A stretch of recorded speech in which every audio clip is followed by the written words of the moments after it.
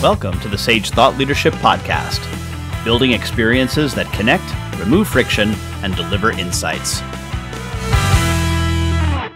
Well, hi, everyone, and welcome to our podcast. I'm Ed Kless, and with me today is Keegan Fonte. Keegan is the volunteer host of the Artificial Intelligence and Machine Learning Brownbag Meetup at Sage and is a champion for the continuous innovation community. The AI Brownbag is a once-a-month meetup for folks interested in machine learning and artificial intelligence.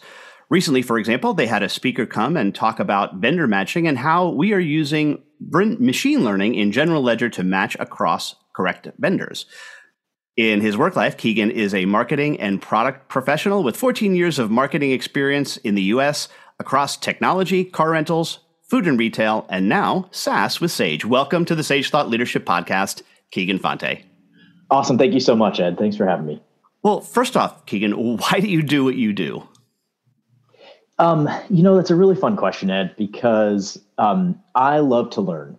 And what really drives me is also helping people. And I really find that being the volunteer host of AI and machine learning helps me combine both of those passions. Not only learning about something new, I definitely don't have any technical knowledge aside from what I've gained as a volunteer here for the AI and ML Brownbag. But I also love then taking that knowledge and information and sharing it back to people so they can use it in their everyday lives. Well, tell me more about this AI Brownbag Meetup. Yeah, what's really fun is, so the idea here is that, we want folks to talk about what they know or, what is going on in and around Sage around artificial intelligence and machine learning. And Sage happens to be doing a lot of it. But we also have folks come and talk about, how does that intersect with their roles? And so what's pretty cool is the idea is that, you don't have to be technical. You don't have to understand statistical methods, although we do sometimes present on that. But we would like everyone and anyone to come and learn about artificial intelligence, about machine learning. We often have data scientists come and talk about it, but we also bring folks in from other work streams around Sage to talk about how AI or machine learning is intersecting with their roles. And we really love and encourage anyone and everyone to come who might generally be interested. Come learn something. Come ask questions, and everyone's welcome. So tell me a little bit more about something that in the past maybe few months that you've picked up from this. Yeah, so what's been really fun, and I'm sure folks who are listening in can probably relate, because we've got some AI chatbots that are in the lexicon of, I think, not only most of America right now, but probably around the world.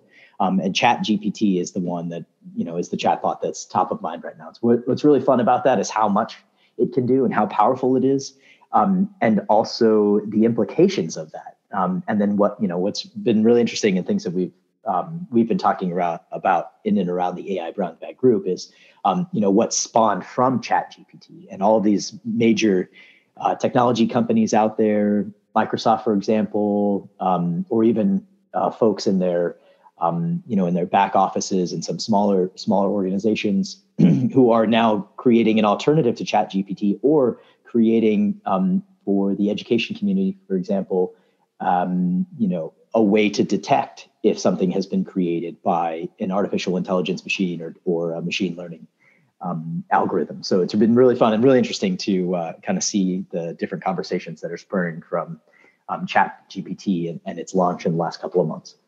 And I was just listening to an interview with Mark Andreessen, who was talking about this, and he said ChatGPT is really just a more sophisticated autocorrect. And if you think about it, when you start typing in your email and it suggests the next couple of words for you, it's just that taken to the nth degree. But one of the things I would be curious is in your conversations, I do think that it's certainly going to affect the education community around people who have to write stuff. But yes, it can detect it. But what if somebody uses it as the launching point for something that they write? Where do you think the point is between, is it yours or is it ChatGPT's? Yeah, what's so interesting is I don't know. And I think I don't think that's defined. And that's really interesting, Ed, because, we've got ghost authors out there writing books, for famous people who then put their name on the cover. So, is this, in that similar situation? And like at some point, maybe we might see ChatGPT monetize the the language that's written by the app. It's going to be really interesting. It's definitely changing the game. Yeah. I mean, sometimes those ghost authors don't even get a whiff. Correct. That's right. Yeah. Would never even know. Yeah. But what are some of the things that, as it applies? You mentioned that you talked about general ledger and matching to vendors. What was that about? Explore that for me. Yes. Excuse me. So we've had the Mercury group here at Sage has been working on some recent projects, and that's just a recent talk that was given by Carlos Panades-Guinart, data scientist here at Sage. And he talked about the different methods, the fallback and feedback methods that we are using, to match vendors to, so I'll give an example is when customers are, looking on an invoice and they want to have the correct vendor matched to the correct charge. And it seems like it would be something that would be pretty simple, but it does require, some algorithms in the background to make sure that the name is correct. I mean, even some small changes in syntax can really have a big impact on whether or not the right vendors get matched to the right invoice charges and the right tickets. So it's been really interesting. We've got some future speakers coming up who are going to do the round 2 version of that. So part 2 is coming up on February 14th. Interesting.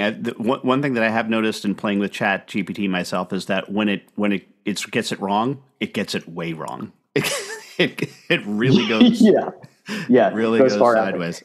What's really for me too, Ed. What's really interesting about ChatGPT is not only the implications. I talked a little bit about the implications in education, but actually there's a lot of implications for marketing as well. And I've seen some big name marketing agencies, and this is just the marketing nerd in me, who have come out to say that they're going to use ChatGPT to write their blog content.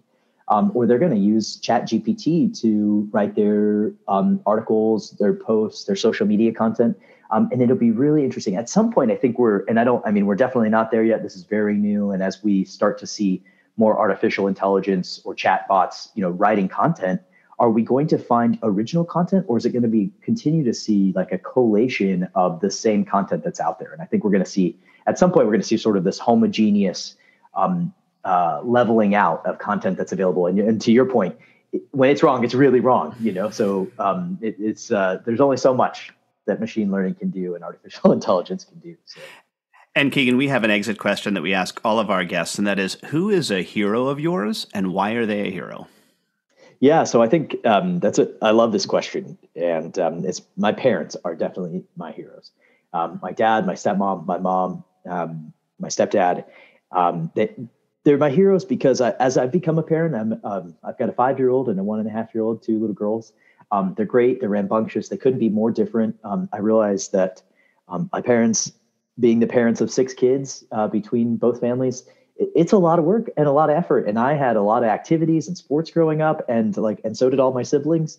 And my parents put in the time and effort to do that. And now looking back, I'm really grateful. And they're definitely have. In the last 5.5 years, realized actually they're my parents are my heroes because of how much hard work and effort they put into raising us. And lastly, Keegan, how can somebody contact you? Yeah, so I think the great way is either an MS Teams, Keegan Keegan Fonte Fonte, or my email, which is keegan.fonte@sage.com. All right. My Sage colleague, Keegan Fonte, thanks so much for being a guest on the Sage Thought Leadership Podcast. Thank you so much, Ed. Thanks for having me. Review and subscribe by searching your podcast player of choice for Sage Thought Leadership Podcast.